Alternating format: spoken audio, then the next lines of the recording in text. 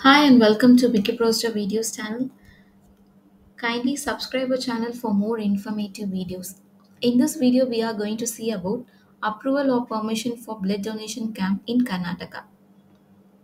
The link I'm highlighted right now is provided below the description of the video.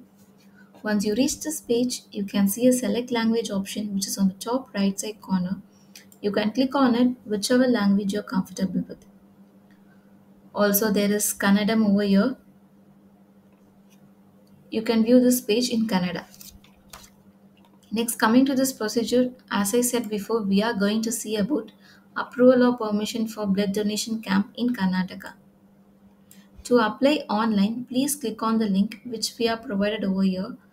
Once you click on this link, you will be directed to this page. In this page, you need to complete the request form. So enter the organization name, organizer name, date, time, expected donation, venue, and select the state and the district and enter the city. Also select the blood bank which is optional and enter the mobile number and email ID. Finally click the I agree to be contacted by NBTC, SBTC, blood banks and donor. Once you completed with these details, check the details once and click the submit request button. After submitting the request form, the organizer is contacted by the NBTC, SBTC, blood banks and donor through email or mobile number. After the verification is completely done by NBTC SBTC, the approval is granted for setting up blood donation camp. And the organizer will receive the approval through email. So the fee for this procedure is free of cost.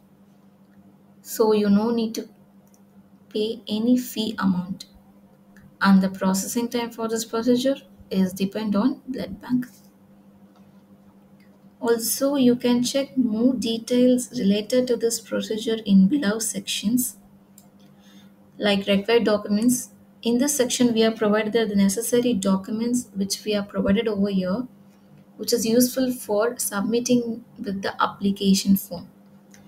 And if you are any queries or need to apply in person, can check the detailed info of department address and the contact details in this section.